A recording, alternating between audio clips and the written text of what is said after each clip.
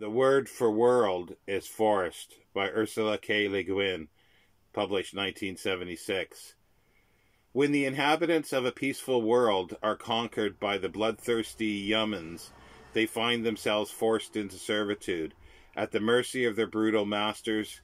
Eventually, desperation causes them to abandon their strictures against violence and rebel against their captors.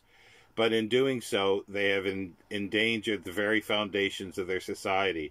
For every blow against the invaders is a blow to the humanity of the Athenians, and once the killing starts, there is no turning back.